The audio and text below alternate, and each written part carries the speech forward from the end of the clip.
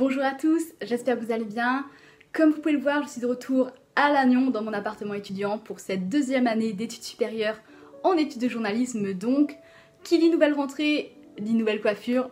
J'ai tout coupé, ça faisait des années que je voulais le faire, mais que je repoussais, vous savez, en compensant par des coupes au carré. Et là je me suis dit, ça y est Lisa, il est temps de couper, fais-toi plaisir. Et bah je suis très contente. Nous allons parler aujourd'hui de mes découvertes culturelles du mois d'août. Et je peux le dire, pour l'heure, le mois d'août est le meilleur en termes de cinéma de l'année. Le premier film que j'ai vu, sorti au tout début du mois, c'est Bullet Train de David Leitch. We are right on schedule.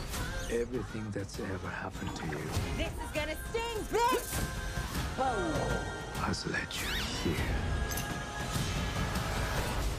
𝑐𝑜𝑐𝑖𝑛𝑒 est un tueur à gages malchanceux, interprété par Brad Pitt, qui a une seule idée en tête, ne pas tuer. Il va se voir confier une mission, monter à bord du 𝑐𝑖𝑛𝐮, les trains à grande vitesse japonais, afin de récupérer une mallette. Sauf que dans ce train, il y a également d'autres tueurs à gages visiblement bien décidés à accomplir leur propre mission.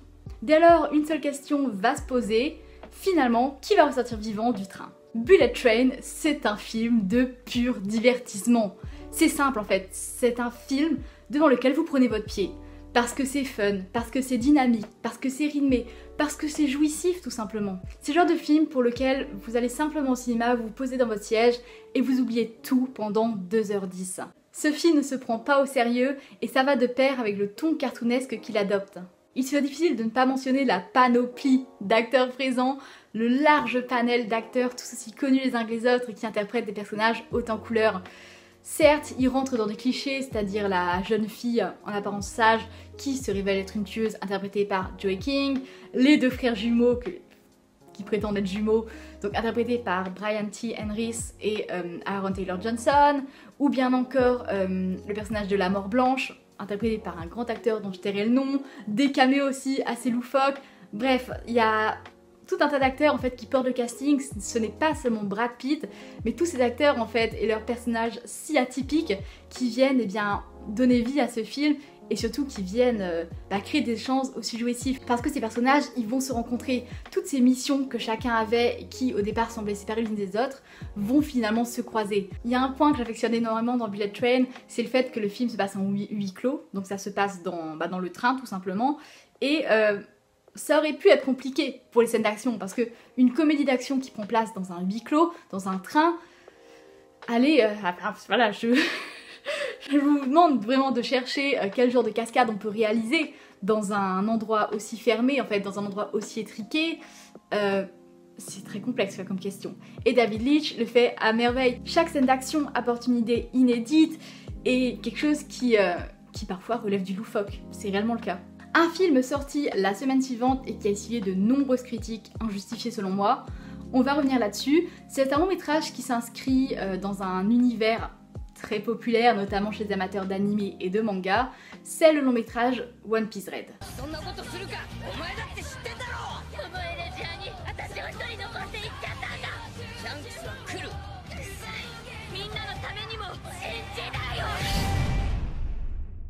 One Piece, l'anime One Piece est une adaptation du célèbre manga d'Eiichiro Oda dans lequel on suit Luffy, un jeune homme qui rêve de devenir le roi des pirates.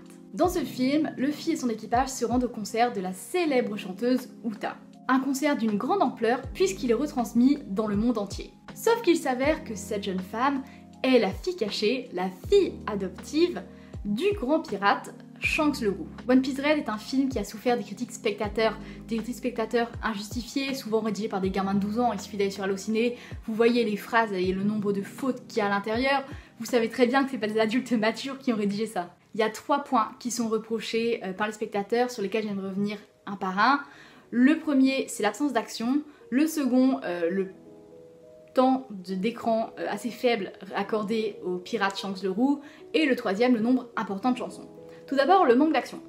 Alors, One Piece Red, c'est un récit d'abord qui se veut intimiste. Certes, il a des enjeux à l'échelle mondiale, puisque comme je disais, le concert est retransmis dans le monde entier, mais c'est un film qui se veut intimiste, puisque l'histoire centrale, ce n'est pas l'histoire du concert, bien qu'elle serve de fil conducteur, c'est plutôt la relation qu'entretiennent Shanks et Uta.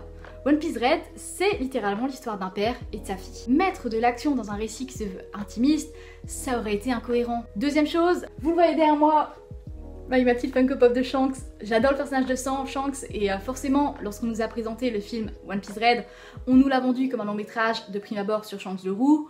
Puis les premières bandes annonces sont tombées il y a de cela plusieurs mois et on a réalisé qu'en fait Shanks serait présent dans le film, évidemment, mais à une échelle réduite. Ça serait pas lui le personnage principal. De toute manière, d'emblée en fait, on nous avait dit Shanks voilà, sera un peu sur le côté, le personnage principal c'est Uta et Uta s'appelle Uta. Uta signifie chanson en japonais.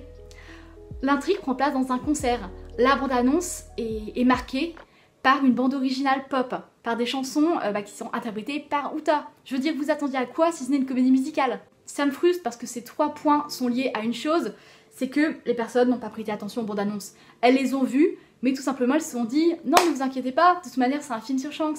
Bah non en fait, ça fait plusieurs mois qu'on nous répète que le film ne sera pas sur Shanks, qu'on aura des chansons dans le film et que l'histoire sera centrée sur la relation entre Uta et Shanks. Jamais on nous l'a vendu comme un grand film avec énormément d'action où Shanks aurait des combats épiques. Parce que c'est pas ça One Piece Red. Et ça c'était annoncé il y a déjà plusieurs mois. C'est juste de la mauvaise foi.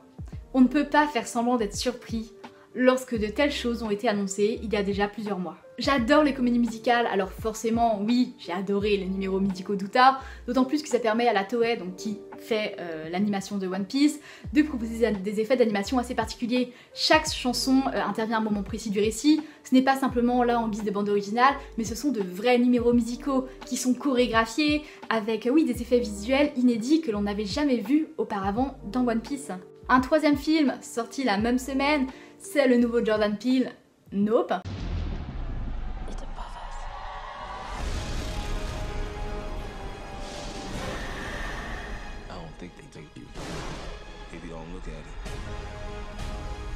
Dedans, nous y suivons les frères et sœurs Haywood qui tiennent un ranch dont les chevaux servent pour des productions en fait, pour des productions hollywoodiennes. Leur quotidien paisible va être bouleversé lorsqu'une mystérieuse créature extraterrestre va faire son apparition en fait dans la vallée où ils habitent. Le père et la sœur vont se fixer un nouvel objectif, photographier cette entité. Avant de commencer, il est important de revenir sur le cinéma de Jordan Peele. Jordan Peele, c'est un réalisateur qui monte en grade depuis quelques années, avec donc tout d'abord Get Out en 2017, long métrage dans lequel un Afro-Américain rencontrait sa belle famille blanche. Puis on a eu Us dans lequel une famille en fait rencontrait leur double, et donc ça c'est en 2019, et désormais on a Nope, dans lequel eh bien, c'est une attaque d'aliens sur un ranch. C'est là que réside toute la particularité du cinéma de Jordan Peele. Des scénarios en apparence simples, mais qui permettent au réalisateur de dérouler tout un tas de thématiques. La thématique centrale dans ces longs métrages étant la place des Afro-Américains. Nope, ce qui est un peu spécial par rapport au précédent long métrage, c'est que ici déjà il y a beaucoup plus de budget, forcément, mais c'est aussi que le film veut balayer tout un tas de thématiques. Ça veut parler de l'exploité qui se rebelle à travers notamment l'exploitation animale, le personnage du singe Gordy ou le personnage de Steven Yeun, donc le premier exploité pour des séries télévisées, le second qui faisait également partie de cette série télévisée et qui désormais désire exploiter l'entité alien comme l'une des attractions phares de son parc. L'alien et le singe Gordy que l'on va tenter d'exploiter, mais qui vont se rebeller. Et évidemment qu'on peut y voir la place d'Afro-Américains à l'intérieur, l'exploité qui se rebelle, qui dit à un moment non, j'arrête, et le titre Nope selon moi n'est pas anodin. Ça fait référence évidemment à la phrase qui est souvent prononcée par le personnage de Daniel Kaluuya, donc le frère Haywood, mais ça fait aussi référence à ce qui est né au fait que l'exploité va se rebeller en disant Nope, aujourd'hui c'est terminé, j'arrête de faire ce que tu me demandes. J'évoque cette interprétation qui est ma favorite, mais il y en a plein d'autres. Il y a l'allégorie du cinéma américain, le fait que cette créature, elle avale les hommes avec, en tant qu'entité, en fait, en tant qu'entité humaine, chacune avec ses particularités, et qu'elle va les recracher en ayant tous la même forme. C'est le cinéma hollywoodien qui t'aspire en tant que réalisateur alors que tu as tes propres spécificités, et qui finalement va te recracher en étant similaire tous les autres en fait, en faisant des œuvres similaires à ce que font les autres. On a aussi la critique du sensationnalisme, le fait que lorsqu'on a quelque chose d'énorme devant nos yeux, eh ben on est incapable de détourner le regard. C'est le cas de cette créature qu'on ne peut pas regarder au risque qu'elle nous absorbe, et on voit la difficulté des gens à ne pas la fixer en fait. Ou bien encore, je repense cette idée de l'alien qui t'absorbe et te recrache, c'est aussi une critique du star system qui va t'absorber et qui va te recracher totalement détruit. Bref, Nope, c'est un film qui regorge de sous-entendus et c'est vrai que j'ai dans un carnet en fait 4 ou 5 pages de théories sur Nope que j'adorerais vous présenter. Pour en revenir à des choses un peu plus techniques, Nope c'est un film qui est filmé à hauteur d'homme. La créature, on la voit toujours depuis le sol, ce qui renforce le sentiment d'immersion, accentué aussi par le mixage sonore. La particularité de cette créature, c'est que lorsque elle fait son apparition, elle va déclencher des pannes d'électricité. Et donc ça se ressent dans la bande originale, ça se ressent dans le mixage sonore. Lorsque par exemple la musique d'un tourne-disque, elle va s'arrêter très doucement avant de reprendre. Lorsque on va avoir des petites coupures aussi dans les émissions télé. Tout cela se fait à travers le mixage sonore et renforce l'impression de nous aussi être à côté de nos protagonistes, de vivre cette aventure avec eux. Passons à un film sorti le 24 août, il s'agit du tout nouveau George Miller, 3000 ans à t'attendre.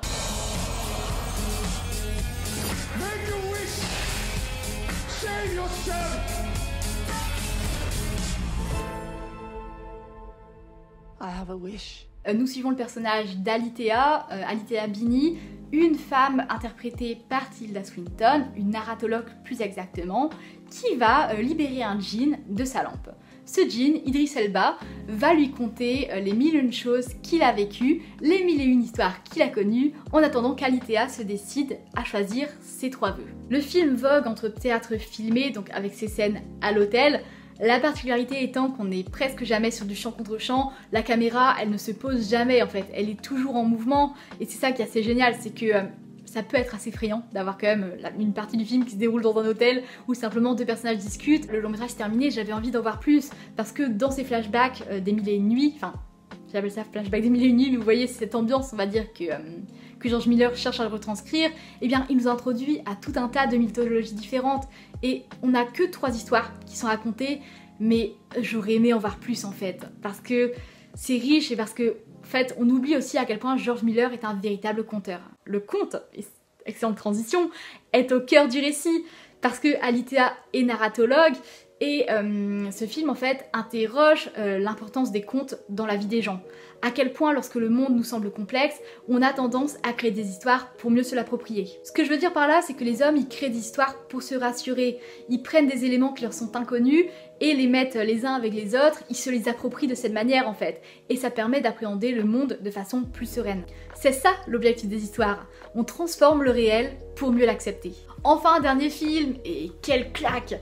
Je pense que c'est impossible de passer à côté de ce long métrage qui est le long métrage du mois, sans aucun doute, l'un des longs métrages de l'année, ça va de soi. C'est le nouveau film de Daniels, Everything, Everywhere, All at Once. Every rejection, every disappointment has led you here to this moment. Long métrage dans lequel nous suivons le personnage d'Evelyn Yang, une femme interprétée par Michelle Yeoh qui est débordée par sa vie.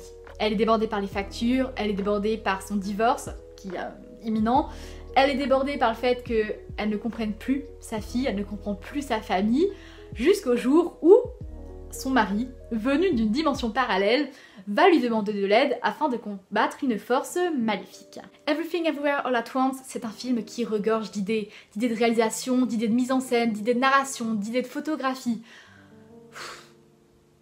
C'est un film d'une richesse folle. Et vous savez quoi?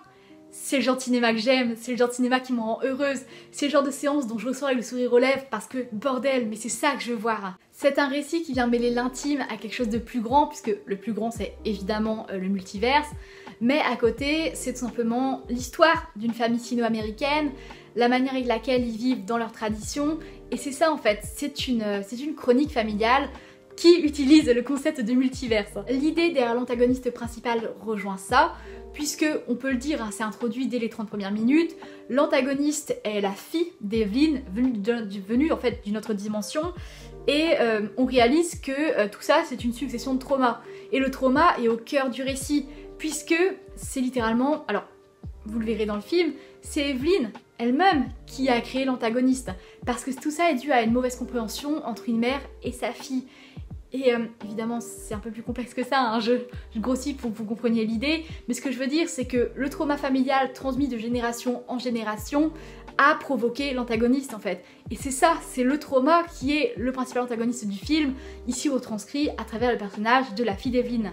Et donc pour vaincre l'antagoniste, il faut d'abord reconnaître le trauma pour mieux le guérir. Passons aux séries, et je peux vous dire que ma série préférée de l'année pour le moment se cache dans ce bilan culturel. Ça sert à rien de traîner plus longtemps là-dessus. Il s'agit de l'adaptation d'un comics de Neil Gaiman, The Sandman. Oh, you don't think dreams can die? Let's find out.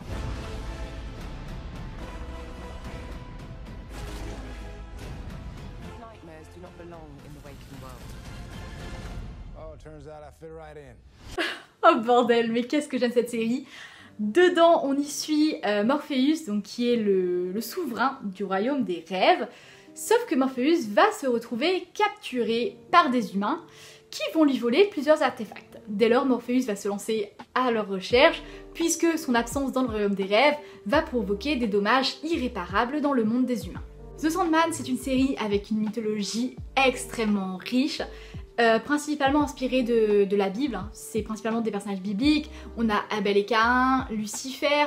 Chaque épisode en fait montre une aventure du Sandman, donc de Morphée, qui va donc aller à la recherche de ces artefacts dans la première moitié de la série. La deuxième partie est plutôt consacrée à la lutte contre le Corinthien. C'est assez passionnant parce qu'en fait voilà, chaque épisode en fait déploie une mythologie, déploie de nouvelles idées. On a un épisode dans les enfers avec Lucifer, on a un épisode dans un diner où avec une telle montée en tension en fait. C'est un des meilleurs épisodes que j'ai vu cette année, sans aucun doute. On a un épisode où on suit la sœur de Morphée, donc la mort tout simplement, qui montre la manière avec laquelle elle va recueillir les âmes des hommes. C'est un épisode qui est très poignant. Je comprends que ça puisse désorienter certains parce que la série verse dans différents registres. Ça verse dans l'horrifique, ça verse dans le fantastique, ça verse dans l'enquête, ça verse dans l'historique, ça verse aussi à un certain moment dans le thriller. Bref, ça touche à énormément de thématiques. Et chaque épisode, malgré le fait que ça s'inscrive en fait dans le même univers, chaque épisode a sa propre particularité et sa propre ambiance. Ce n'est pas une anthologie, il faut le préciser parce qu'il y a quand même un fil conducteur tout le long de la série, mais chaque épisode a quand même ses propres spécificités. Ce mois-ci, j'ai aussi vu I Am Groot, qui est une série Marvel.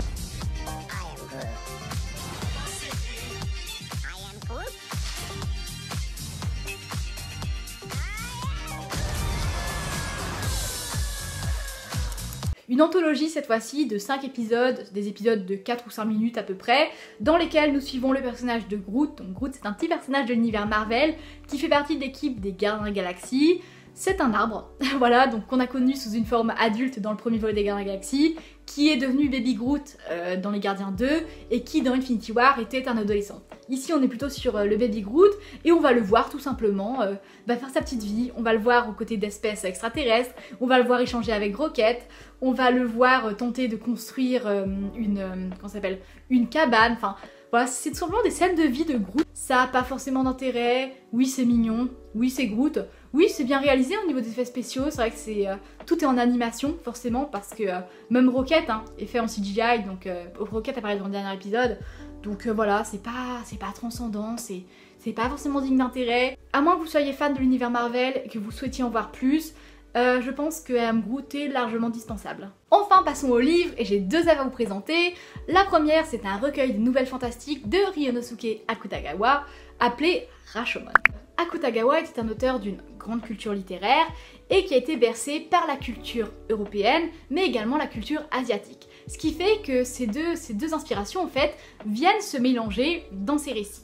Ce qui fait que d'un côté, on a cette capacité de narrer qu'ont les auteurs européens, qu'il va mettre au profit de contes inspirés du Japon féodal. Ce recueil comporte 4 nouvelles que je trouve assez inégales, aussi bien en termes de longueur que de qualité ou bien de genre. Elles sont assez différentes les unes des autres et j'ai du mal à comprendre pourquoi est-ce qu'on les a rassemblées dans un seul et même livre en fait. D'un côté on a Rashômon et Ryûnosuke qui eux sont plutôt des récits moralisateurs centrés sur la notion de désir. On a également Dans le fourré qui est un récit où nous suivons les témoignages de plusieurs personnes sur le meurtre d'un seul homme.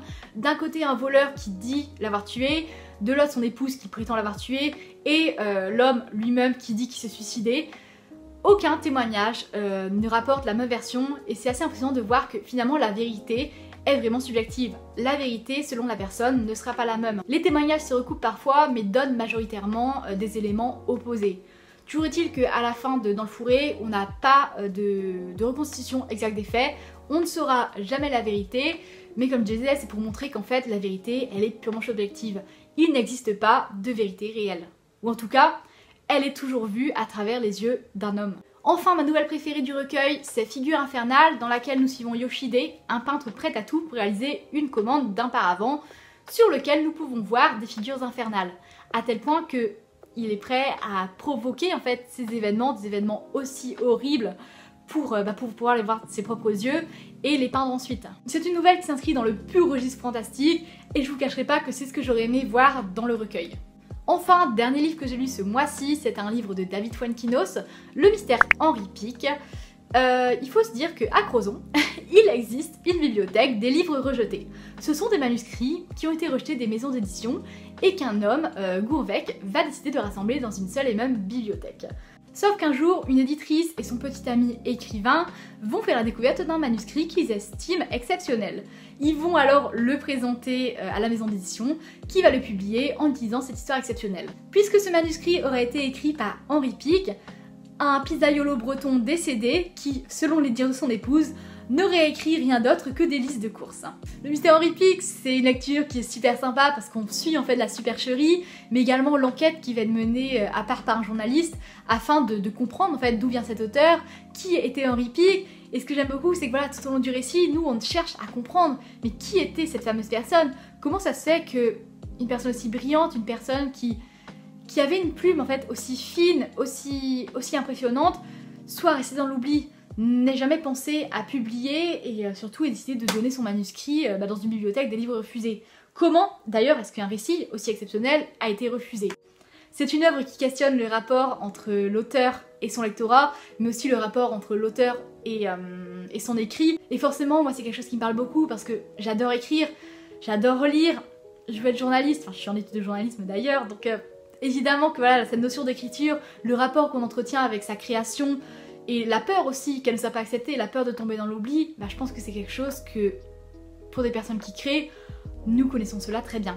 C'en est tout pour cette vidéo, j'espère qu'elle vous a plu. N'hésitez pas à me dire en commentaire les films que vous avez aimés ce mois-ci, les films que vous avez détestés, peut-être ceux que vous avez manqué au cinéma. Je l'ai pas mentionné, moi c'est vrai que j'ai loupé Layla's Brothers, donc Layla et ses frères, film qui a connu un grand succès à Cannes, donc en 2022. J'ai pas réussi à trouver de cinéma qui le diffusait dans le coin, donc j'espère que j'aurai l'occasion de le rattraper, puisque je pense, au vu des retours presse, qu'il sera très probablement parmi mon top de l'année. En tout cas, en attendant de regarder, je vous dis à la prochaine.